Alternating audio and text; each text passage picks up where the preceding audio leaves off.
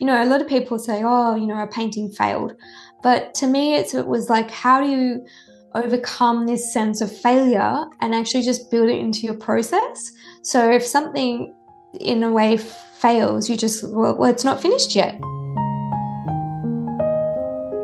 I think I just skipped over something I'd like to go back to, and that is just that we've already launched into portraiture, which is a huge part of your work, and abstraction we will discuss later as well. But in the early days, you did have a couple of shows of still lifes, and that's where you really started off when you're exhibiting. Can you tell me a bit about that? I did have 2004, 2006 were very self-portrait and photorealist.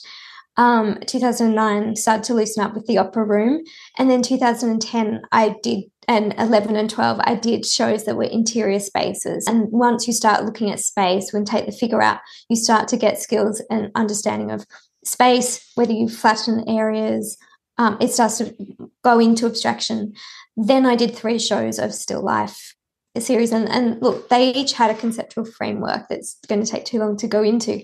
But there was aspects where I didn't always control what the objects were in the still life. And so then I was really pushed to work out, how do I make a painting successful in what I would deem successful with these elements that I haven't controlled? And I started to look a lot more, not just at what was in front of me, but a lot more at painting references, like, techniques. So I looked directly at paintings that I liked, cubism, purism, and really borrow techniques, colors, forms, and develop a sort of language that moved beyond realism and looking at just purely what's in front of you and observation. And I think then from there, that started to come into the portraits. I started to build up this sort of confidence with form and shape and color and stylization. And then that kind of was like this launch pad. And then you kind of look at the portrait I did of Gillian Triggs, and it's got all those aspects, all those elements in it, including a still life element. I guess where it's kind of important to note is that it wasn't a quick launch into abstraction. This is like years of experimenting and doing things, and not every show was like commercially successful. But I also think that it was important that I just did it, and develop, and gave myself that time to develop without sort of being too worried about, well, of course you want to cover your costs, but it doesn't always happen. And of course you have painted a lot of notable people as well, which have been hung in the Archibald.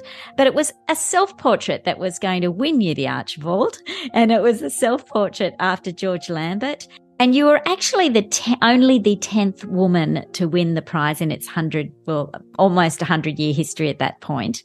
And, a lot of my listeners and I'm always interested in hearing about how it felt on that day when you actually won. What was your experience like winning, even though you'd been a finalist several times before?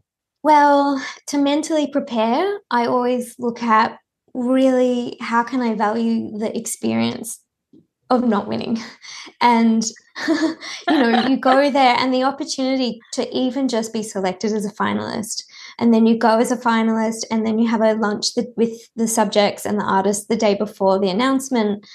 And you really want to prime yourself to really make the most of the experience and the opportunities just to talk and make friends or acquaintances with other artists who gather from all over Australia. So I went with that mindset. Yeah, sure. And it's just this kind of crazy moment of like, you are really hearing Michael Brand's voice over the phone. As soon as I turned it on, it rang. And just that kind of moment of something had crystallized that perhaps you had dreamt about since you were 15. I just want to talk a little bit about the self-portrait as well, because you've done so many fabulous works in this genre. In particular, one of the ones that I really enjoyed seeing, and it became quite well known, was your nude self-portrait after Raphael in 2016. I remember first seeing it in the Portuguese, and then it ended up in the Know My Name exhibition in the NGA, and they were using it a lot, to advertise that show. So, I think a lot of people have seen that. It was a very beautiful work. Can you tell me a little bit about your approach with self-portraits and sort of how how it works in the studio and, how you come up with your ideas and inspirations in that regard. So because I started really young working with self-portraits, and it was before selfie culture, I was of the generation that still thought that if you if you sort of drew that much attention to yourself, you must be narcissistic. We are in a culture now that is breeding narcissistic character, traits. But at the time I was working in it, I was really thinking about art history and as well the media, and how as a young woman, because I did my first self-portrait when I was 17, so I was still at school. Yeah. And you're still trying to find who you are as a person and how do you operate in the world and what are your options? What should you adopt? And there is this sense in our contemporary culture still that, you've got some choices of how you construct your own persona and what agency that gives you. But I think women in the art world knew centuries ago that the way they positioned themselves within their painting practice would give them a certain level of agency within the male-dominated art world. So that you've got that historical reference, but then you've got this saturated media environment where women's images are used to trade all kinds of commodities. Yeah. And then you've got the history of art and, the development in Western art history of modernism and the use of the female form through that development.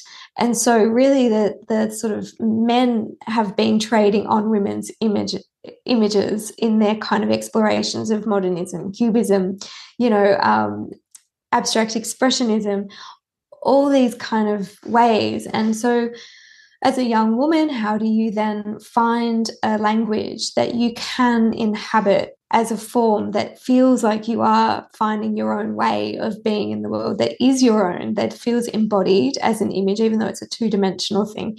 It's pretty fraught.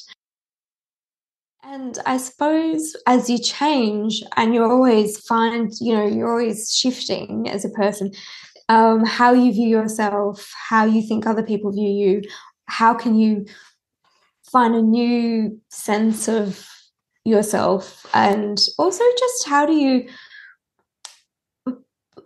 utilize yourself as a model when you are a portrait painter and you don't always have the money to pay for a model to be there every day, all day. Well, exactly. That's a big part of it, I think. Sometimes. Yeah. No, that is totally true, because you can start a painting whenever you want and you don't have to worry about all that side of it. And you also don't worry about pleasing anybody or tapping into what they think or anything like that. Yes, or exploiting a model in any way, trading on somebody else's image. But I also was mindful not that I didn't want to exploit my own image. And, I don't know how you define what that is. I think everyone has to do that for themselves. And I suppose that's where social media also poses these questions to every single person that's online. But I suppose that's why I did avoid doing any nude images of myself. But this was so kind of veiled in a slightly cubist form that it didn't feel that, it felt nude rather than naked. It didn't feel too exposed. Well, it's interesting also when you were comparing it to social media, but in a way, what you're doing has got nothing to do with the photograph that you see on social media.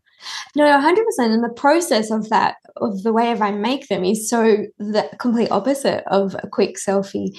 It's really about sitting in a process of painting while you're working as the model and the painter, and being so patient with that process, but also with how over a period of time, you're going to feel so different day to day to day. And that's going to, because you keep searching for how do you find a visual that communicates that energy that you're experiencing, whether it's an emotional energy or a psychological space that you're in, a mood, you're always wanting to align the visual with that. And I think that once you've done that ongoing and had that process, it really also sets you up to be able to be an abstract painter, because that is 100% what you were doing is trying to align the visual with the energy.